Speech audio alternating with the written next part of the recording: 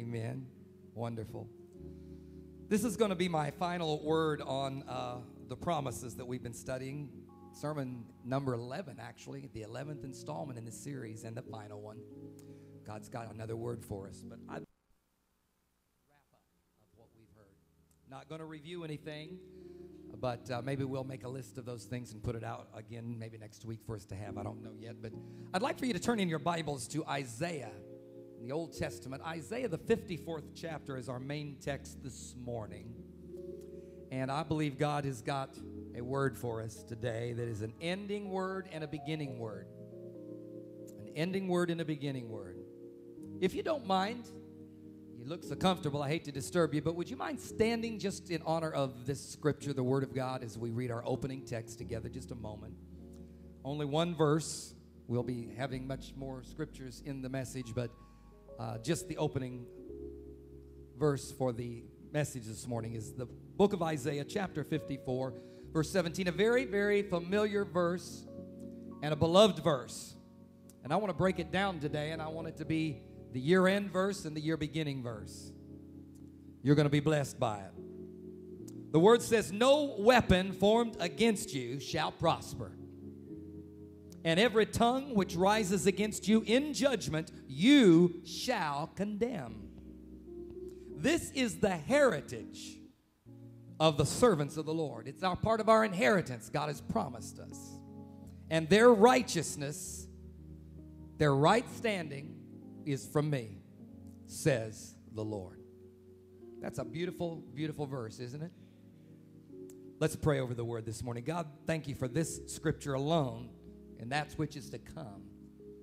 That no matter what has formed against us this last year, and even though it seemed it was prospering, the Bible, through your word, breathed of the Holy Spirit, says it will not prosper. It will not reach its maturity and do what it was intended to do by the enemy. It won't work. It won't work. You've told us it won't work. And it's your promise. That's part of our inheritance.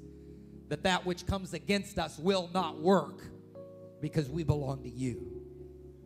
And when we don't even have the wherewithal or the ability or the strength to fight ourselves, you said you'd fight it for us.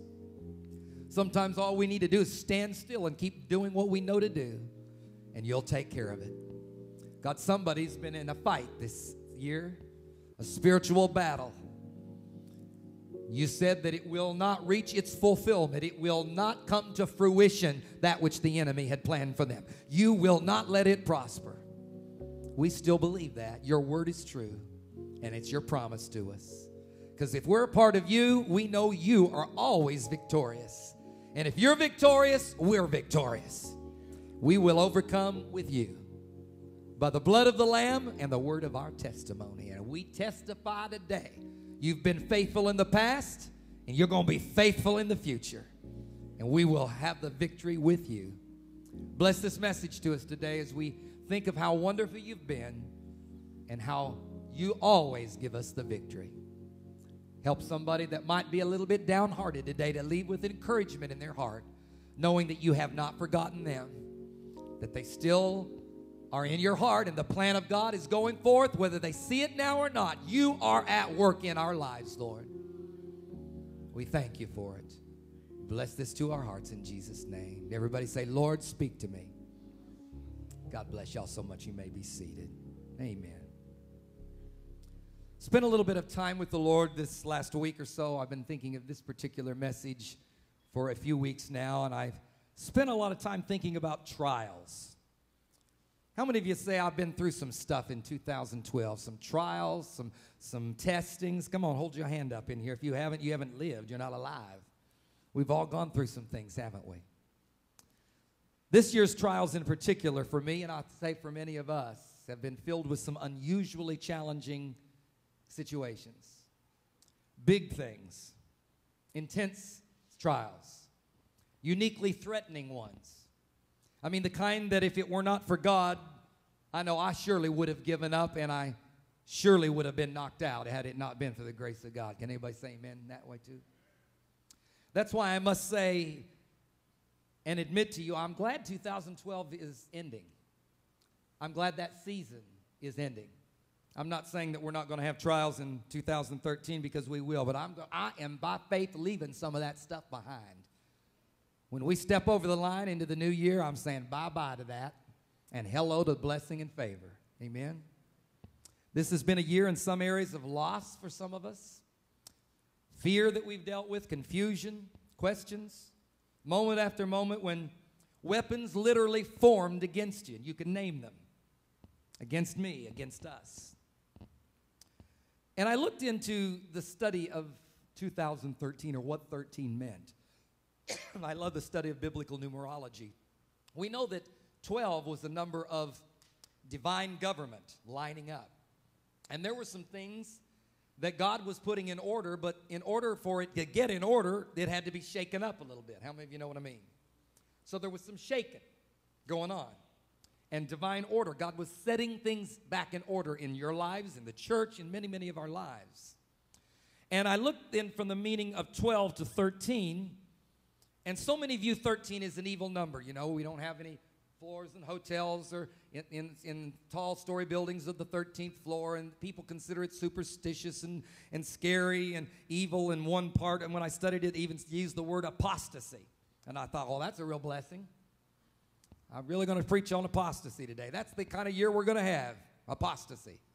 And I started digging in, and I said, Lord, you've got something much better than this. I know you have something. And I dug deep, and I found some significant studies. I can't even go. I spent hours on this, and aren't you glad I'm only going to give you just about 4 minutes of it?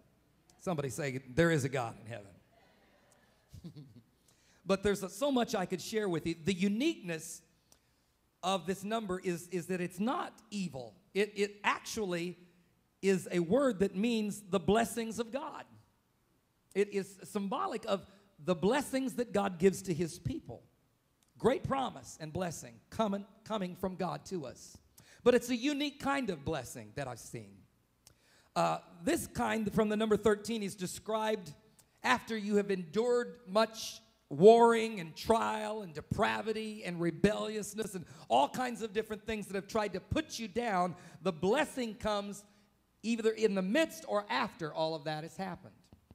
Even those things that have come against you, the weapons that have formed against you, those things that have caused divisions and decisions and wrong decisions that you have made have happened. And in spite of even some of the dumb things you've decided and done, God's going to intervene and make all things new because of his grace. How many of you know sometimes God overrides our messes? Aren't you glad for that? That's the kind of blessing that 13, because it's a strange number and many have felt it as evil and fearful. But it's a unique time that there's a twist and there's twisted things. God will make the crooked way straight through the number 13.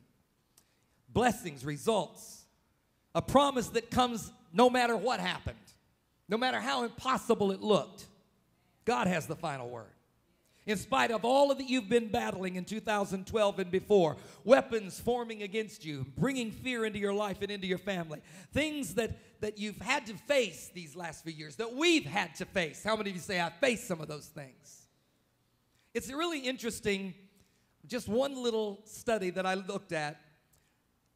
Isaac was born to Abraham and to Sarai at 99 years of age. Abraham was 99 years old when God's promise finally came to him and Isaac was born, the promise that God had given him. At 86 years of age was when Abraham took matters into his own hands because he couldn't wait on God's promise. And instead, he went to Sarai and said, take Hagar, we're going to do this ourselves. And Ishmael was born. And Ishmael, which is a type of the flesh, things that we do because we won't wait on God, was born. And it was 13 years after Ishmael was born that Isaac, the promise, finally came.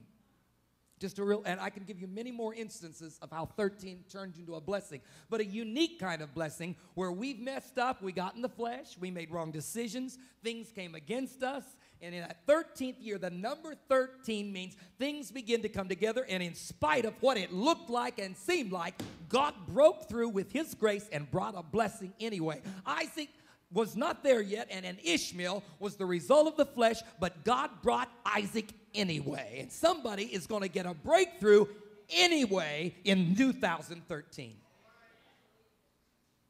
It's not that you deserve it. You've made some wrong choices and decisions, but God sees your heart, and this is a year of the grace blessings that you don't earn, but you just simply receive. Now, I could go into a lot more, but that's the basic part of it. The promise is fulfilled, but it's fulfilled only as God can. That you can't do it, only God. This is a thing that only God can do. How many of you have got some things that only God can bring the answer to them? You know what? This is the year that God's going to bring some of those things to pass. Look for them. Don't keep whining about them. Start some faith talk. I put it in the bulletin today. Talk to yourself. If nobody else will speak blessings over you, speak blessings over yourself. Talk the talk of faith. Talk the talk of expectancy. And in spite of what others did, in spite of what you did, in spite of what circumstances said, in spite of how long it took, 13 was the number that God moved, and in spite of even an Ishmael, God brought his Isaac that he promised. Hallelujah. Oh, that's awesome. So, if you're weary, if you're in need of some rest, hold on. I'm expecting this to be a good year of God-giving promises that I had long almost given up on. Will somebody get with me on that? Say, me too, me too. I'm going to receive them this year. And that's why I was driven to this particular verse as an entry point to God's grace of 2013. I'm expecting change. I'm expecting God to intervene by his grace and reverse some things that seem like they're cemented in, but God can break the concrete up. Can you say amen? Anybody going to believe this with me? All right. In thinking about this, I was trying to pinpoint what it is about trials that particularly tear us down and defeat us. And I think the difficulty is not the thing itself, it's the fact of not knowing how it's going to turn out. You know, I can go through something if I know at the end of it it's going to be okay. But if I don't know what's going to happen, the not knowing, how many of you know what I mean? The not knowing can drive you crazy. I mean, even if you know something bad's going to happen, you can prepare for it. If you know something good's going to happen, you're certainly ready and resting knowing it will come out. But it's the not knowing what's really going to take place that drives us crazy. You know what I'm saying? It's like at a football game. You can lose yardage in the football game, but that doesn't really matter if you end up winning the game. You see what I'm saying? If you know you're going to win, I'm here to tell you, you're going to win. God said, these things will form. We'll talk about them. They will form, but they will not prosper. And we'll catch the meaning of that word. Really means they will not come to completion. There will be an abortion that takes place before they reach their fullness. Whew, hallelujah. Some of you think that it's full. You know it can get worse. You know it's headed there. But God's going to come in and intervene in just the right amount of time. That's his word. It's promised to us. It's powerful. And that's what we mean when we say something has happened. They say, oh, I'm sorry, I didn't mean that. What do we say? It's just popular to say it today. Like, oh, it's all good. You hear people say, it's all good. What are we saying? That was negative, that happened, but it's all good because in the end, it's not. That's not going to mess up the whole thing. It's all right. It's all good. It's all going to work out. And we need to start saying that as people of God from the Word, that even though something happened, that's all right. It's all good. This is not good. I'm not saying that thing is good, but it's all good in spite of that thing. It's all good. Everybody say it's all good. You got to believe that for this coming year. We got to start speaking that. It's all good. Say it again. It's all good. When it's all said and done, when it's finished, you win. You overcome. You are victorious. Hallelujah. That's the promise that I see here in Isaiah 54 and verse 17. Now, God gave this, of course, to the post-exiled Israelites. They came back to the land that God had promised when it was taken away from them. How many of you have had some things taken away from you? God will bring you back, but even though sometimes he brings you back, you don't really know if it's going to happen again. There's still fear in your heart, and you don't move in with confidence. And so they had been through so much. This was a word that God gave unto them. And let's kind of break it down for just a moment. He speaks to them. They're coming back, not real confident, but they're coming back. And he says, I want you to know that no weapon formed against you. You're coming home. You're coming back. You've been through a lot. Somebody say, I've been through a lot. Okay, God says that's fine. You've been through some things, but you get your faith up because no weapon, though it forms against you, will prosper. Now, the word weapon in Hebrew means anything used against a person with evil intent. Anything that is used against a person with evil intent. Anything that's built, made, said, done as evil against you can be a weapon formed against you. In other words, it will form, it will come against you. A job may be lost. A situation may happen that's not pretty. It could be ugly. A child may drift away. I'll be honest, a life even might be lost. It looks like it's just getting worse and worse and worse. But in the end, everybody say, in the end. In the end, these tragedies will do nothing but assist God to lend you and lead you to the kind of victory and prosperity that is only prepared for His children and His children alone. Some people want to be a success. There's a success of the world, and then there's a success of God, because you can get rich in the world and have all kinds of things and be miserable in your heart. The Bible says the Lord maketh rich and adds no sorrow to it. When I get blessed or whatever I get blessed with, I don't want to have a bunch of sorrow in the middle of receiving those things. So there's no sorrow to it. In the end, it's going to be the kind of victory and prosperity that God has for you. There's a scripture in Joshua chapter 23 and verse 10, and it says it this way. It says, 1 man of you shall chase 1,000. Another place one will chase 1,000, 2, 10,000. But this is what, and what an increase of that with one person. 1 man will chase 1,000, and here's the reason. Look at the rest of the verse. For the Lord your God is He who fights for you. Isn't that good? That's the only reason you can do anything good. 1 chase 1,000 only because of God. Only because of the grace of God. He fights for you as He promised you. Now, I'm giving you some promises today, and all you got to do is believe them and receive them. But it's the Word of God to you and the Word of God to me. The Lord fights for you as He promised you. In other words, it's a fixed fight. You're in a fight, but it's fixed. If you ever watch some of these wrestling things, you go, that's fixed. That's phony. He knew he was going to do that. You know what I mean? Some of you think it's real. You're looking at me. No, maybe it is. But I'm here to tell you, our fighting is real, but it's a fixed fight. God knows who's going to win, and He will fight for you. If it looks like the enemy's getting, God will jump in the ring and stop it just in time, because you are going to ultimately win this thing. You might lose a few battles, but you will win the war. That's what the Lord is trying to tell us here. God won't let you lose. No weapon. Everybody say no weapon. That means absolutely no weapon formed against you. Now, any kind of weapon can form against you, but no weapon, none of those will prosper. The word prosper is the word that means will succeed. One version says no weapon will prevail, and one version says no weapon will be final. I like that one. No weapon will be final. It's not over till God says it's over. Even if it looks like it's prospering, it's not done yet. It has not. It's going to be aborted before it finishes. Amen? You may say, well, Pastor, the weapons are not the things that bother me. It's the words that come at me. Words are about to kill me. You don't have to worry about that, because the words aren't going to work either, according to this passage. I can assure you these words won't win either. Look at the next phrase of it there in the verse that we're looking at. It says, the phrase there in Isaiah 54, every tongue that rises against you in judgment, you shall condemn. Have you ever been a target for somebody's words? Everybody groan. I hear you. Have you experienced ridicule by somebody that just had it out for you? Could it be your righteousness, your godliness, or could it just be your personality? Whatever it is, none of us are perfect. But somebody has maybe passed judgment on you, and somebody has spoken against you and declared you guilty, and they didn't even understand what the situation was, and you're already guilty, and they don't even know what it's about. You ever had that happen?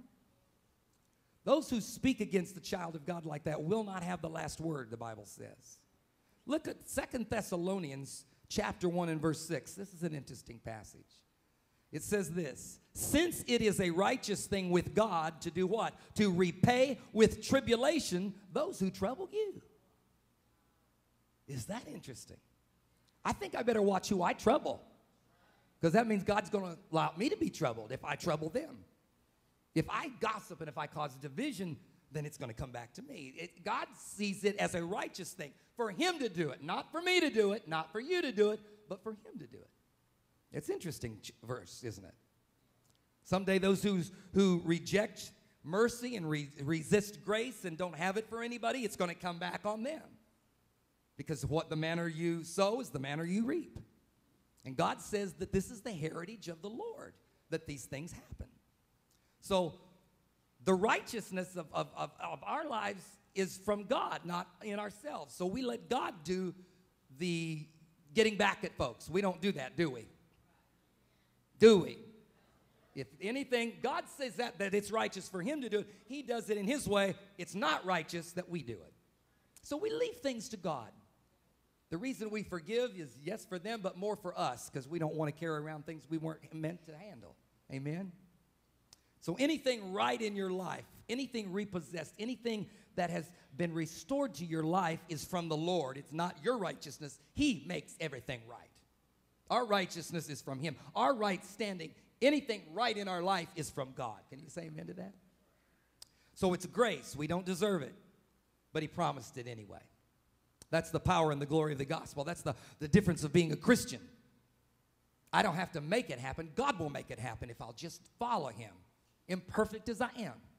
I mess up every day, don't you? But I'm trying, and I'm open, and God knows that, and he will make a way when I can't make it. Are you with me? Christ fights for us. It's Christ in me, the hope of glory. Amen? Now, if you're in God, you're victorious, because God's victorious. If God overcomes, you overcome. Because we are as he is. As he is, we are in this earth. And if he is healed, we should be healed. If he is blessed, we're blessed. We are as he is. Now, Romans chapter 16 is another verse I want you to look at real quick. And I want to actually look not just at the 20th verse. That's the one I wanted to show you. But I'd like to look at that 19th verse just real quick as well. Romans 6 and 19. Oh, 16, I'm sorry, excuse me. Romans 16. I looked at that and I said, that's not it. Romans 16, and let's look at verse 19. This is just to give you an idea of what God says about your enemies and some of the things that have formed against us. Again, how many of you had some weapons that have formed against you this last year? Okay, this is for you now. Listen up. First, it talks about your obedience has become known to all. You know, you can't just claim these promises and not try to walk with God and be obedient with God. That's our part. You can't just say, well, I'm claiming victory and peace and God's going to work it all together. I'm living like the devil, but I love God. And well, no, you got to do some things too. You got to obey God. You don't have to be perfect, but you got to make the attempt to obey God and walk in his word. Amen?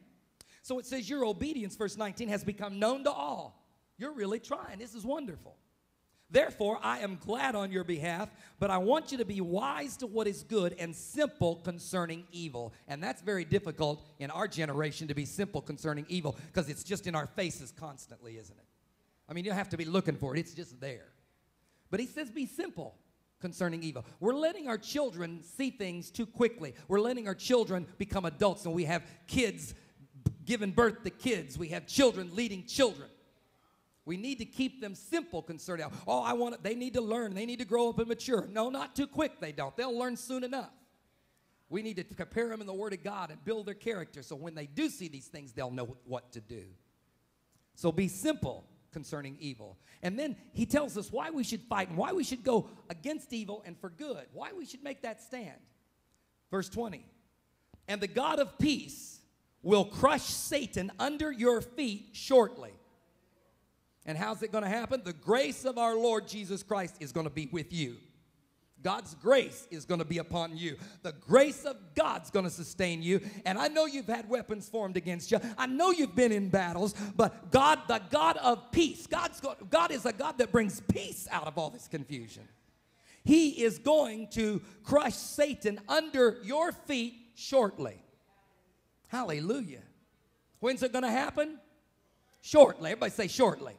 Now, I don't know what that exactly means, but I'd say soon. And I'm going to say sooner than you think. Sooner than you think. You have no idea what God is up to, but he's not going to let the devil kick you around and just ruin everything in your life. He's going to crush Satan under your feet shortly, soon, sooner than you think. Whew, I like that. He'll be crushed. That's not good news for him, is it? He'll be crushed. And here's the shocker, under your feet. Under my feet. Think of all the stuff that the devil's done. Think of all the things that have been painful, that have tried to get you off track and defeat you. Come on, amen? Y'all know what I mean? Do I have to name them? I don't have to name them. You don't want me up in your business? But you have them. You know I have them. We have them. And all the attacks brought on by Satan, your foot will rise up just by walking, just by moving ahead, and you will crush him if you'll just keep moving on. He can't. If you just stand still and give up, he can't get under your foot. But if you start walking, you're going to step on his head and you're going to crush him. You just keep moving, keep those feet moving, stay faithful, let tears fall down your face, but just stay faithful, and you're going to be crushing him under your feet as you move forward. Somebody say amen. Hallelujah. God says he will make it so. You know, the first promise in the Bible is found in Genesis chapter 3 and verse 15, and it foretells that Jesus will have the final victory and will crush his head, the serpent's head, and he will ultimately annihilate the enemy, annihilate the devil. That means he'll be rendered inoperative. If you step and crush his head, he can't think, he can't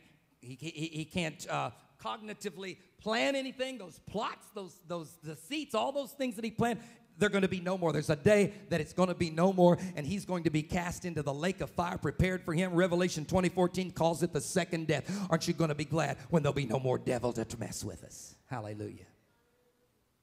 So what do I do about all this stuff? First of all, I'm encouraged. I'm encouraging myself. I've had weapons formed against me. Have you? Money weapons. Emotional weapons, all kinds of weapons. But I'm reading the Word. Folks, you got to stay in the Word of God. No wonder we're exasperated. If we're not in church, we're not in the Word of God. That's the only thing that's going to get us through is the Word of God telling us this is real, but it's not going to prosper. It's real, but it's not going to prosper. It feels like it's going to prosper, and that's why I have to hear this. That's why you've got to hear this. The Word of God is the only thing that will take us out of the gravitational pull of the yuck of this world and tell us the real truth. Amen? There's a difference between fact and truth. The fact is that we have weapons formed against us, and it looks like we're going under. The truth is no weapon, no matter how it's formed against you, is going to prosper. The fact is it's there, but the truth is it's not going to stay there. Yeah? Woo! That's awesome. That's awesome. It's not going to last forever. But the more we look at it and give in and talk about it, the bigger it gets and the longer it stays. We nurse it. We magnify it. We nurse it. We feed it with our mouth. And I know it's hard. Sometimes it's exhausting being good and exhausting having faith. And if we can rest, if we can get to the place in 2013 where we're resting in the grace of God and we're just receiving. The hardest thing for me to do is receive. Hardest thing that we can do is receive. I don't have to crush his head. You know, he'll be under my feet. But the God of peace was the one that's going to crush him. Amen? It'll be under my feet, but the Lord's going to crush him. He's going to be under me, but I'm not going to have to crush him. God will do it. God's going to take care of you. I just want you to know that. God is going to take care of me. God's going to take care of us. And we've got to hear this. That's why I come to church. That's why I preach. That's why I open my Bible. Because sometimes it doesn't feel like that's going to happen, does it? But I'd rather believe the Lord. How many of you have seen him literally step in before that thing crushed you or took the life of somebody, and he actually stopped the thing before it happened? We've seen it. We know it, and we hear it, and yet sometimes it's still hard to believe it, even though he's proven himself time and time again. I challenge you as you end this year and move into the new one. Start with a scripture like this and believe God. We all know we've all faced trials, and we're going to have some new trials in 2013. But I believe it's going to be the year God's grace is going to quicken some things, and we're not going to have to tarry in some of them. What do I do in the meantime? Now is my time to believe and praise him and honor him in advance for what he's going to do. Not just what he's done. Anybody can thank God for what he did. Now, it's a good thing to thank God for what he did, but I need somebody in here that'll give what T.D. Jakes calls a crazy praise. It's crazy to praise God when nothing's going right. It's crazy to thank God and dance all over the church when all hell's breaking out. Now, anybody, when you win the lottery or you get somebody to give you $5,000 or whatever, anybody can come in here and shout hallelujah. That don't take a saint. Anybody can get happy for a little bit. I'm talking about when you don't see it. His credit ought to be good for you. I know it's coming, Lord.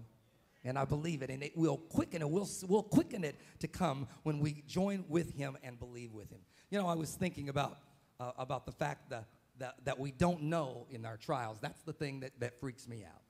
I just don't know what's going to happen. We've had this event financially in the church that took place, and I just don't know what's going to happen. And you have to put it in the hands of the Lord. Not knowing freaks me out. How many of you are just like me? I was reminded when the kids were young, often we would just on a Friday night or whatever, we'd all pile up in the bed together, and we'd get popcorn and we'd watch a movie or something. Just all of us pile up, just being together. You know what I'm saying? Just being together. Now everybody's too big and doing their own thing. We'll watch it, but nobody piles in bed together anymore. They hog the bed too much.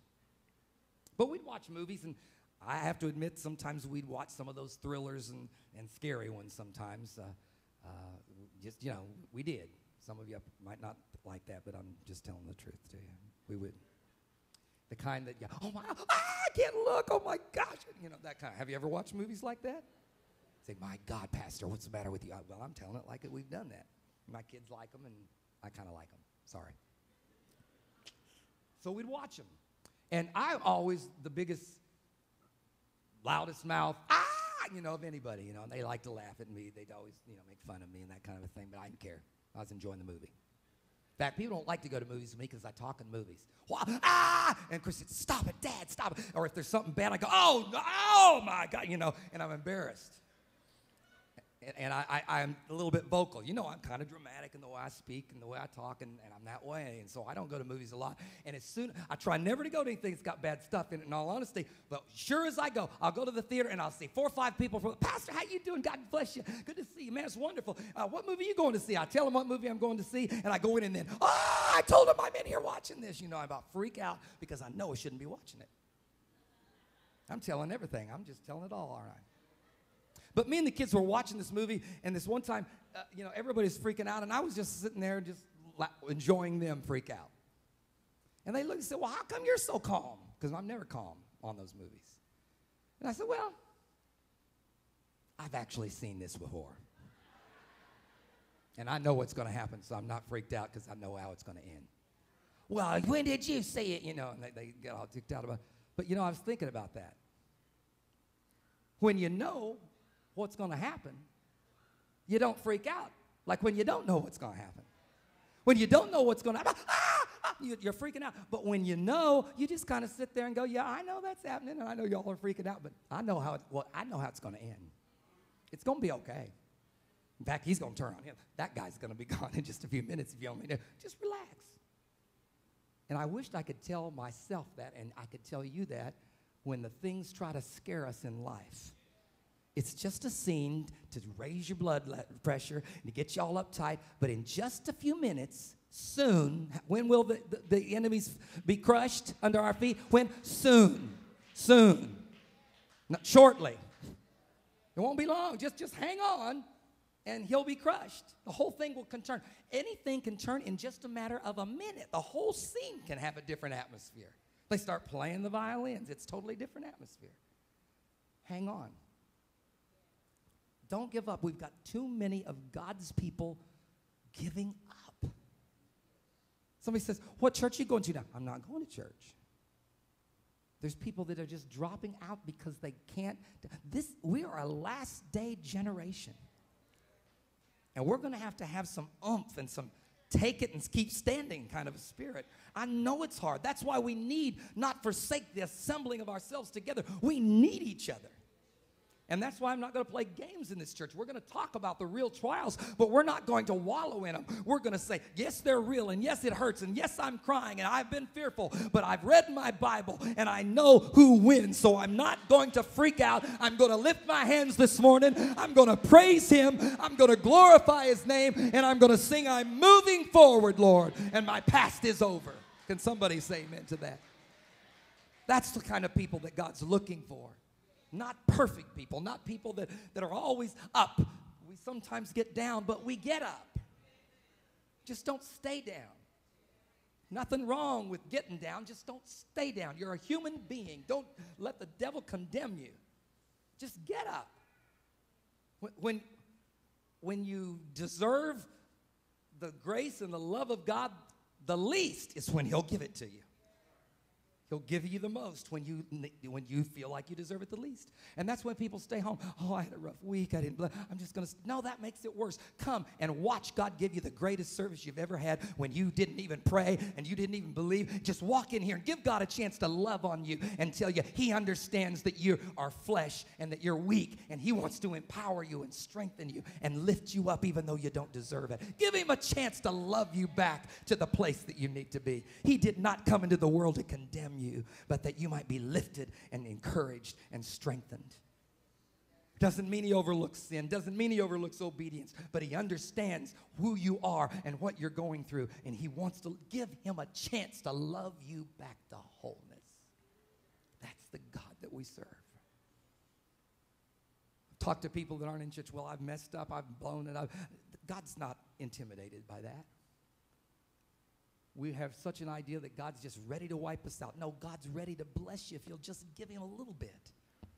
Just come and say, Lord, I messed up. He'll lift you up. He'll put his arms around you. If your son or your daughter came to you and said, Dad, I messed up, I can't do it, would you say, that's right, you didn't do it. Now just sit down and shout and don't even try again. Is that the kind of parent you are? You don't say that. What would you say if your son or daughter came crying and said, I'm not even going to try? Would you encourage him to try again, or would you just tell him to forget it?